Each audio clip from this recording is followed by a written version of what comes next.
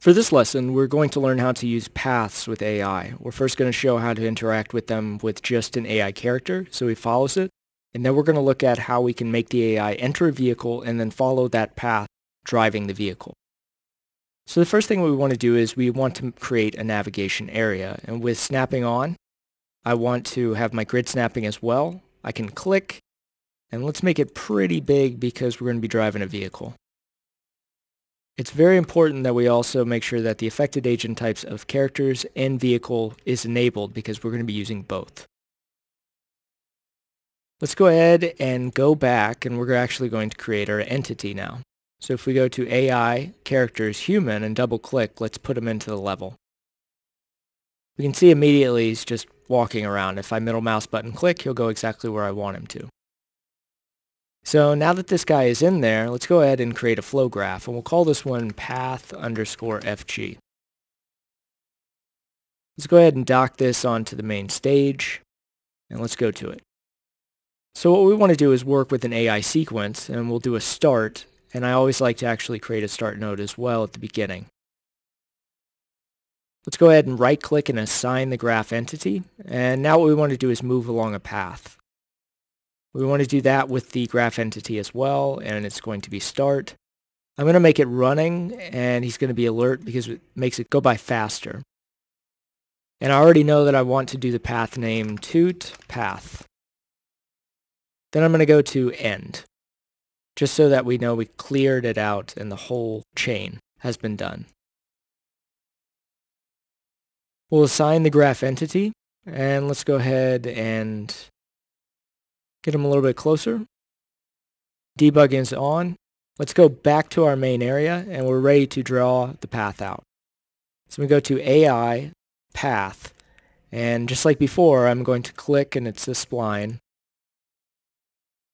And we can double click to end it. I need to, what did I call it again? A toot path. So I'm going to name this to toot path. I'm going to take my flow graph and rip it off and put it down in the bottom here so we can debug it. Debugging is already enabled, so if I press the play button, our character will want to go to the path. Sometimes you have to initialize the path by moving it just a little bit, but once you do that, as you can see, the character moves around and he will run to the path from wherever the point of origin is. Think about it. I put this to run and he's still running around, so be careful when you press walk because it will take a while for him to patrol. Let's go ahead and disable the physics, and we're ready to move on to our next part, which is a vehicle. Let's go back. We'll go to Entity, and we'll go down to Vehicles. I'm going to double-click the Hummer vehicle, and I'm going to go down into my flow graph. I'm going to add an entity ID. So I'm going to do Q entity ID, and we're going to right-click and assign the selected entity. So now we have the Humvee. This node inside of the AI sequence, which is the approach and enter vehicle, is what we want to have. And keep in mind, this is the graph entity we want to put in there. The ID of the vehicle is going to be the entity ID that we put in. The seat that we want is the driver. I'll click OK.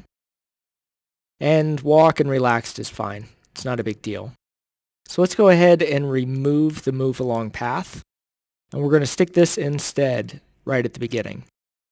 And then we're going to put it to done at the end. This is the one part that actually deviates because now we're outside of the AI sequence. So if we come down to vehicle, we can actually find follow path. And this is where we're going to do our path. So if I send the vehicle ID to the path, because the AI is in there, on done, we can sync that and basically have it drive down the path. If you remember, we named the path toot path, and I can basically put this under here because can sit as it is. Let's shrink it up and bring this down so we can debug and see what happens. So I'm going to click play again. We can see that the guy has now gotten into the vehicle. And we can see that the vehicle is now following a path, as it should.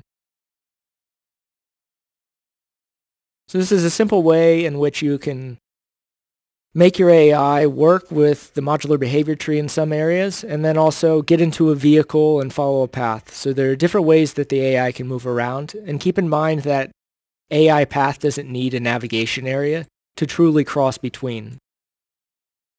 So pathing can actually go from one section to the other, as long as the path goes from one nav mesh and goes at the end into another, so then the player can accurately look around and move around in a navigation area and it still be a valid mesh.